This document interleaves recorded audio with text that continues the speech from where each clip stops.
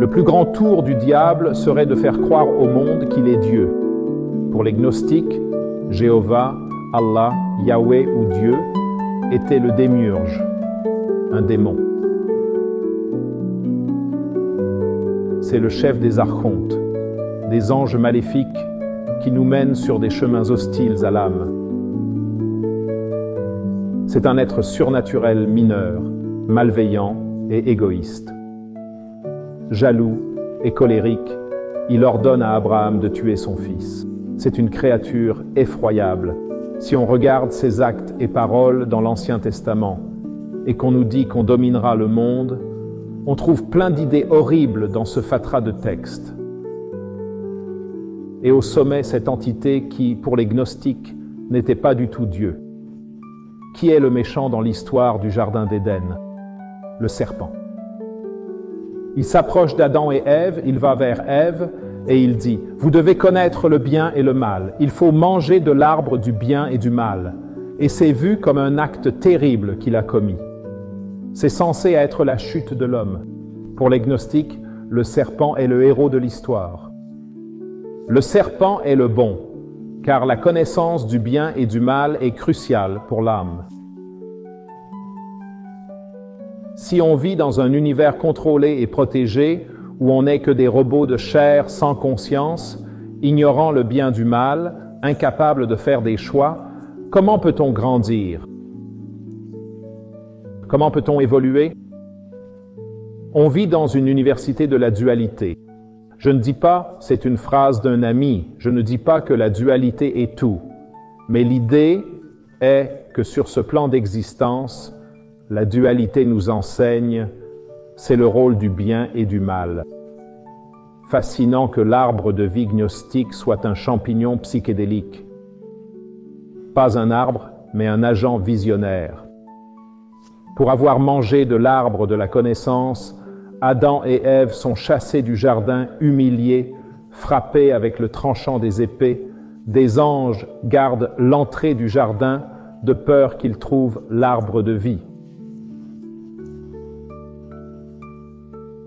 On nous l'enseigne dès l'enfance, disant que c'est juste, mais que se passe-t-il vraiment? Apprendre le bien et le mal mène à l'expulsion. Quel genre de Dieu est-ce?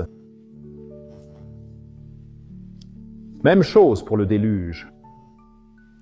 Selon les gnostiques, ce n'était pas pour punir le mal, mais pour punir l'humanité d'avoir trop progressé et prendre la gnose qui grandissait parmi les hommes. Les survivants furent jetés dans la confusion et une vie de labeur pour les occuper avec le mondain sans possibilité de se consacrer à l'esprit humain. La notion gnostique, c'est qu'il y a une étincelle divine en chacun de nous et que le démiurge et les archontes, leur projet est d'éteindre cette étincelle divine et on ne peut l'éveiller que par la connaissance révélée, la gnose. L'idée, c'est que cette connaissance pour les gnostiques était liée aux expériences psychédéliques. À travers l'histoire, ceux qui cherchèrent la gnose libératrice ont été persécutés. L'éradication du gnosticisme au Moyen-Orient remonte aux 4-500 après J.C.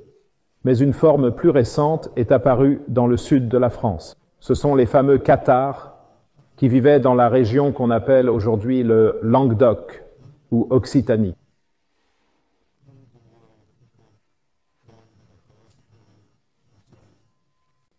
C'était une civilisation d'une beauté extraordinaire à bien des égards. Au XIIe siècle, ils prenaient déjà l'alphabétisation universelle. Ils ont inventé et répandu l'usage du papier. Ils croyaient en l'égalité absolue entre hommes et femmes. La société cathare a donné naissance aux troubadours et leur art fascinant. Cette civilisation florissante aurait pu évoluer vers plus de liberté si on l'avait laissé faire. Leur problème, ils voyaient le pape comme l'agent du diable sur terre. C'était très dangereux à affirmer au XIIe siècle. En conséquence, une croisade fut déclarée contre eux. On l'appela la croisade des Albigeois, d'après Albi, une ville cathare.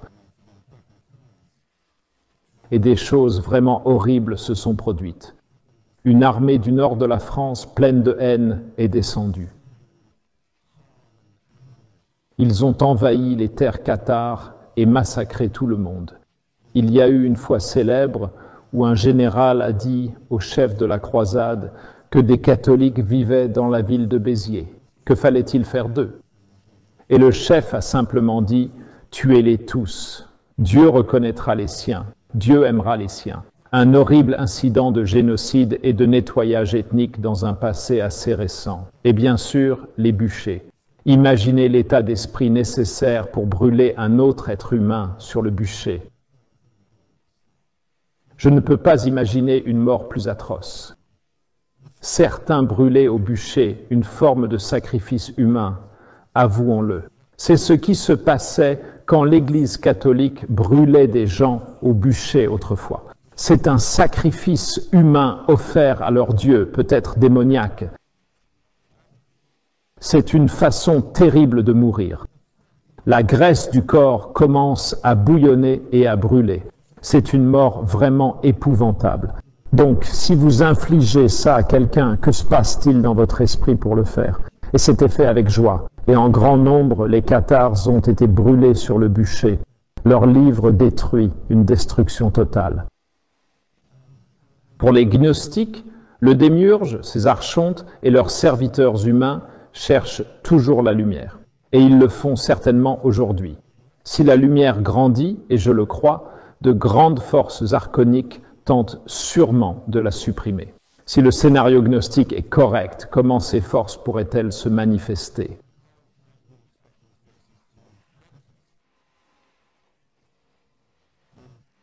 Eh bien, comme ceci. Les prêtres, rabbins et mollahs des trois religions abrahamiques, source d'horreur depuis 2000 ans, persistent.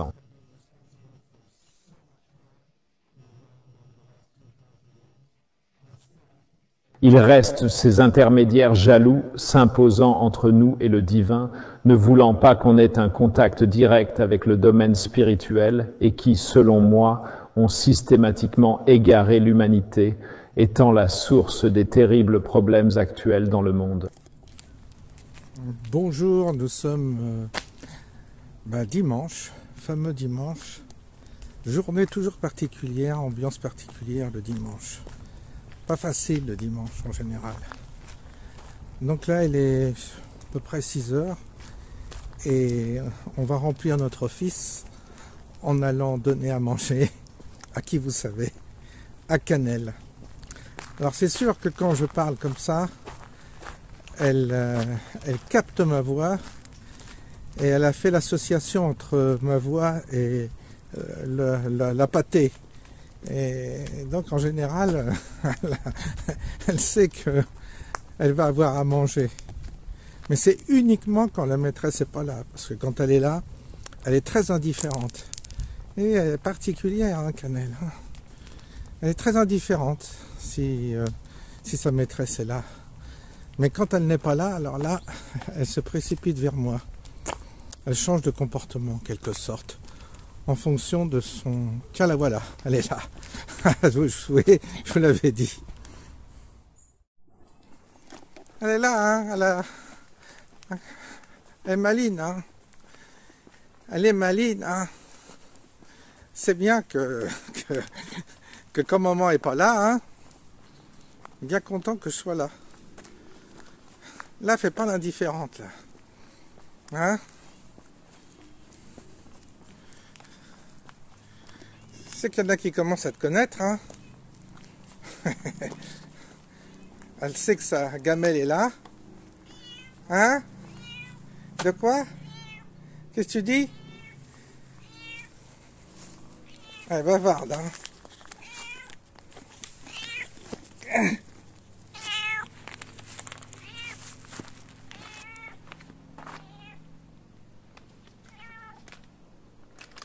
Ah. Allez.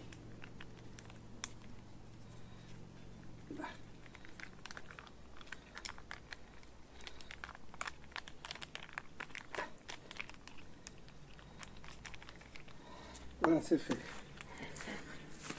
Bien, on va monter. Oula, quand je me baisse, je suis étourdi. Il y a autre chose. Ça y est, bon, maintenant qu'elle a à manger, ça y est, j'existe plus. Je l'intéresse plus. Je sais pas si ça vous rappelle quelque chose, ce type de comportement. Ouais, c'est fini. Elle s'en fiche maintenant. Un peu ingrate, je dirais. On va continuer notre course tranquillement là-haut. Il y a de belles couleurs ce soir. Je pense que, comme moi, vous avez pu constater, il y a de jolies couleurs là, à cette heure.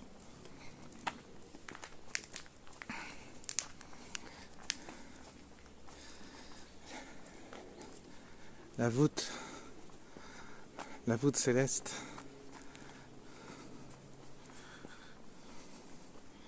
C'est un petit peu tôt pour être l'automne quand même. On aurait bien voulu attendre encore un peu. Mais là, ça sent vraiment l'automne. Il paraît que ça va se réchauffer. Bon, à tout à l'heure.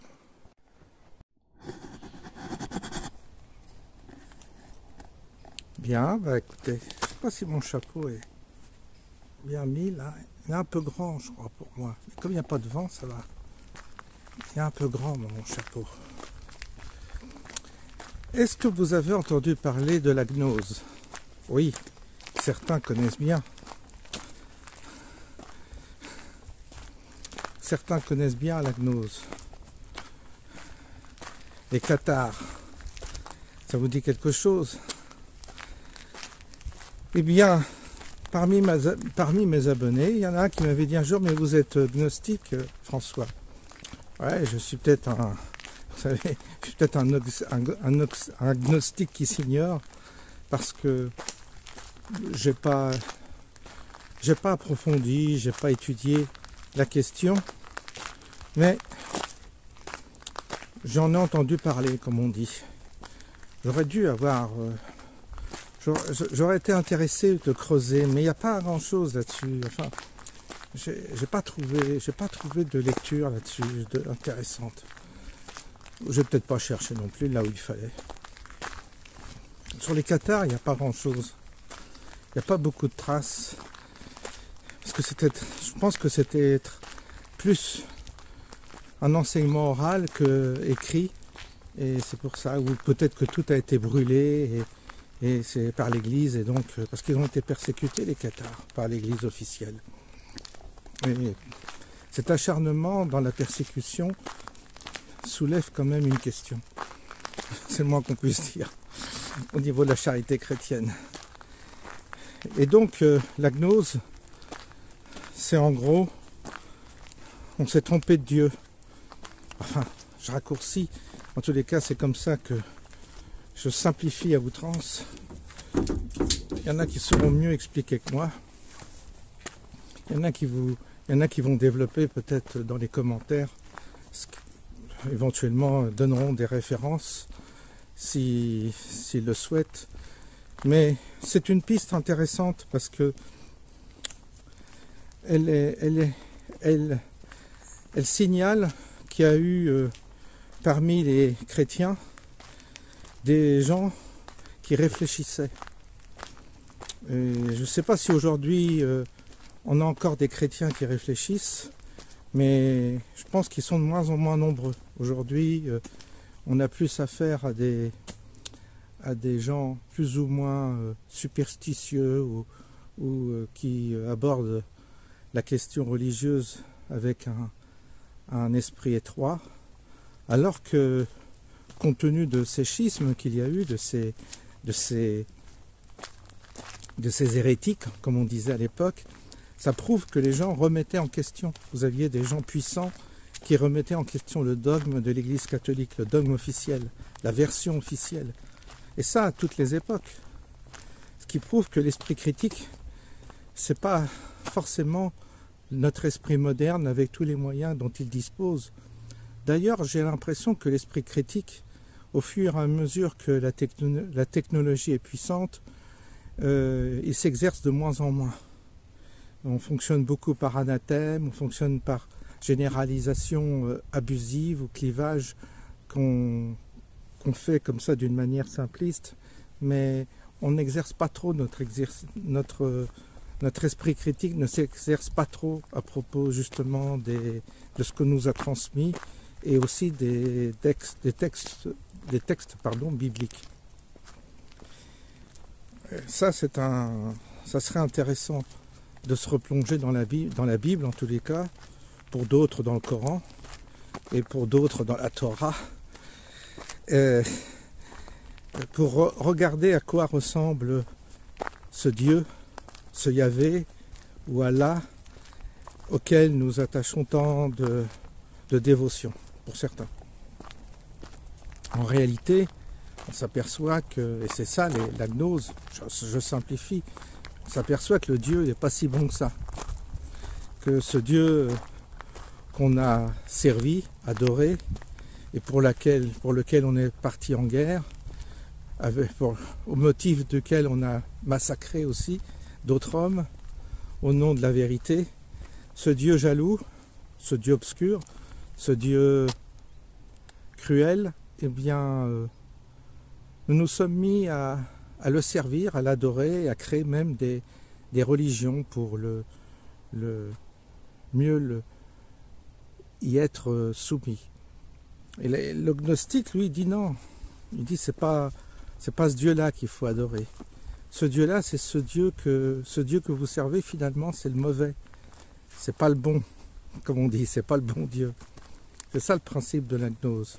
C'est de remettre en question l'image du Dieu de l'Ancien Testament, essentiellement, qui quand même, quand vous relisez la Genèse déjà, vous apercevez que ce Dieu, c'est un sacré pervers.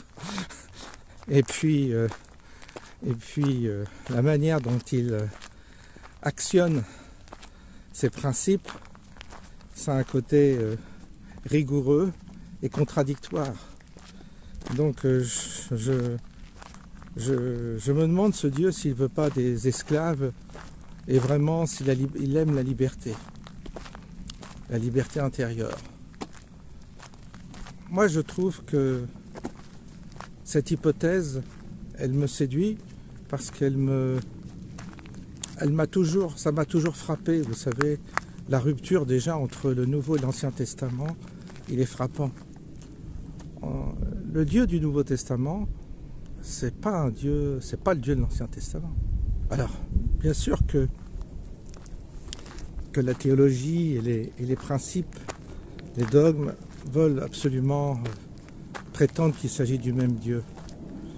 Mais certainement pas. Il ne s'agit certainement pas du même Dieu.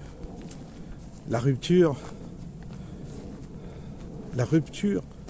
entre ce que délivre comme message le Christ et ce qui est dit dans l'Ancien Testament, elle est tellement radicale qu'il faut vraiment avoir peu d'esprit critique pour pas relever cette distinction.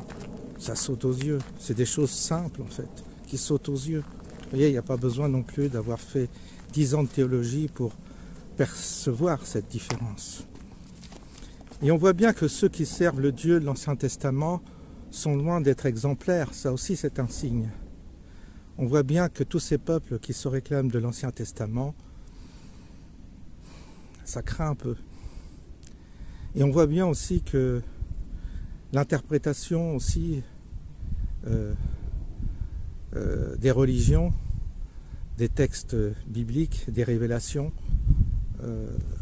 quand ça aboutit à des carnages, des abus et des guerres, on ne peut pas penser que l'inspiration est bonne. C'est pas possible. Un Dieu, s'il y avait un Dieu bon, un Dieu sage et un Dieu bénéfique pour l'homme, il serait à chaque fois intervenu pour éclairer les hommes de bonne volonté et adoucir les mœurs, alors qu'on voit qu'il n'y a aucun progrès dans ce sens-là et que l'homme est toujours en train de se faire la guerre, peut-être au nom toujours de ce fameux Dieu. Ça continue au Proche-Orient, ça continue en Ukraine c'est des chrétiens qui se font la guerre en Ukraine et Russie, Et au Proche-Orient, c'est les Juifs et les Arabes qui se font la guerre, les musulmans et les Juifs qui se font la guerre. Donc, et pourtant, ils prétendent tous adorer le même Dieu. Un Dieu intelligent, un Dieu qui inspire en tous les cas, quand il s'agit du même Dieu, je ne vois pas pourquoi il entretiendrait une confrontation entre ses adeptes, entre ses enfants qui l'adorent, qui le vénèrent, qui le servent. Donc il y a quand même un souci au niveau simplement de la cohérence. Et alors, après, chacun va y aller de son catéchisme et chacun va y aller de sa petite science. Et je sais, j'anticipe déjà certains commentaires. Ah oui, mais non, il ne faut pas prendre comme ça. Vous savez, les gens qui sont allés vers la Gnose, ce n'étaient pas des gens qui étaient en première année de catéchiste. C'était des gens qui avaient bien étudié les Écritures, bien plus que vous, bien analysé les écrits des pères de l'Église, qui avaient certainement été initiés dans des cercles bien plus, occultes que vous-même. Et ils avaient approché certaines questions, tant sur le plan occulte que sur le plan de la connaissance, qui leur donnent quand même une certaine crédibilité. Alors, vous savez, on ne se sépare pas de l'Église comme ça par fantaisie ou par égotisme.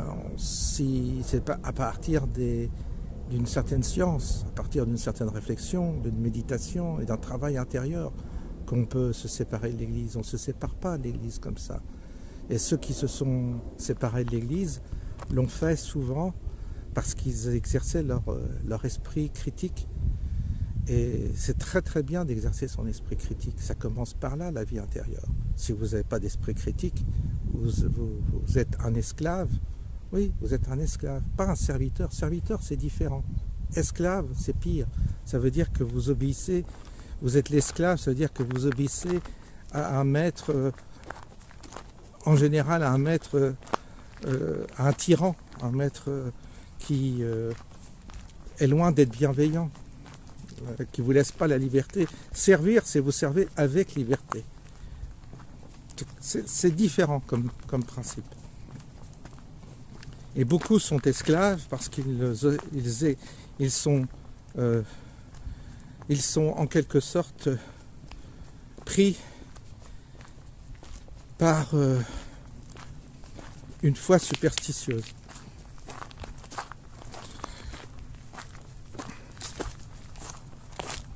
Donc l'hypothèse,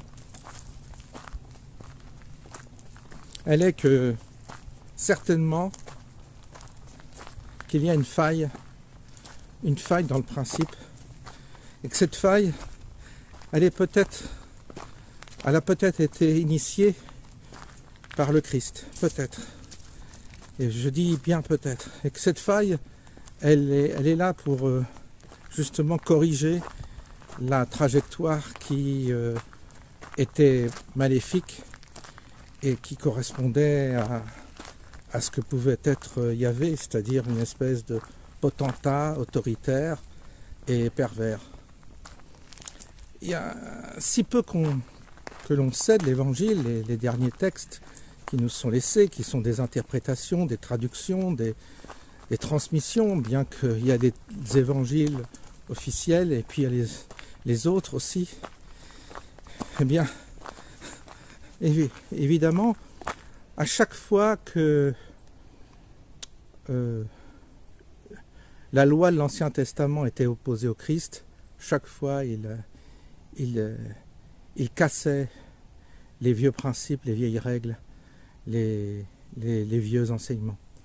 C'est donc un texte qui est absolument révolutionnaire par rapport à la tradition juive. Et c'est pour ça que les Juifs ont une telle détestation de Jésus-Christ et du christianisme, parce que pour eux c'est vraiment la religion à abattre avant tout. Et c'est pas pour rien, je pense que c'est parce que il y avait certainement dans ce message-là, dans cette message, une ouverture vers quelque chose qui a été vite étouffé, qu'on a voulu vite étouffer. Ça n'a pas été jusqu'au bout, certainement. Ou si ça l'a été, ça a été diffusé, certainement, d'une manière intime, d'une manière cachée, d'une manière quasi occulte aussi. C'est un message qui n'a pas pu être révélé comme ça. Parce que c'est un message qui dérange les puissants, qui dérange la domination de ce Dieu potentat qui semble être, en tous les cas, qui semble avoir une main sur la terre, sur l'humanité. Et donc, ce Jésus-Christ, eh bien, il a été très, très, très dérangeant, très dérangeant. C'est pour ça d'ailleurs qu'il a été éliminé, crucifié. C'est pas par hasard, c'est pas pour faire, c'est pas juste par fantaisie. Vous voyez que Dieu c'est. Alors le Fils de Dieu, qu'est-ce que ça veut dire? Évidemment, de quel Dieu? Là, c'est la question. En tous les cas, après, on aborde en superficialité ces questions, mais quand on les pénètre, il faut être un peu plus armé que je ne le suis. Armé intellectuellement, armé d'une certaine connaissance et armé aussi, comment dire, intellectuellement. Parce que il faut étudier là, il faut apporter des éléments concrets, trouver des traces de ces interprétations qui ont été faites de l'Évangile, diverses et variées.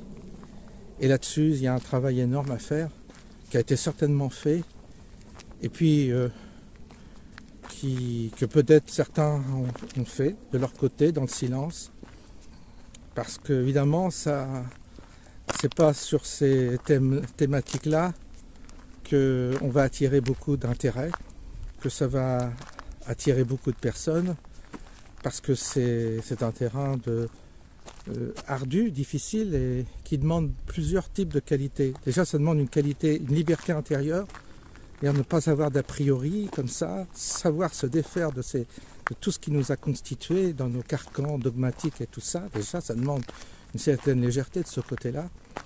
Et d'autre part, ça demande une certaine forme d'intelligence et même un mental assez costaud pour aborder ces questions-là avec subtilité, intelligence et sérieux, quoi. Et puis après, il faut certainement avoir des bases linguistiques dans des vieilles langues pour interpréter les textes avec, là aussi, les interpréter correctement. C'est un travail d'étude. C'est pas mon travail à moi. Moi, j'en suis totalement incapable, évidemment. Je n'ai aucune prétention. Mais si je devais me réincarner, je choisirais cette voie-là, la voie de l'étude, et je demanderais à avoir un cerveau assez développé pour maîtriser plusieurs langues anciennes et pouvoir rentrer dans ces questions-là de façon à essayer d'approcher justement cette question-là fondamentale concernant le Dieu de l'Ancien Testament et le Dieu du Nouveau Testament. C'est une question fondamentale. Voilà les amis, vous voyez, on va pas développer plus que ça, mais simplement je voulais vous proposer cette piste-là. Et puis, ceux qui ont déjà, parmi mes abonnés, une connaissance, qui se sont instruits, qui ont une connaissance approfondie du sujet, qui s'expriment et qui donnent éventuellement des références de livres, parce que ça peut intéresser d'autres personnes que moi. C'est toujours bien d'avoir des bonnes références pour approfondir un peu cette question-là. Voilà les amis, je vous souhaite une bonne soirée, une bonne fin de dimanche, on va faire de retour. Et puis à bientôt.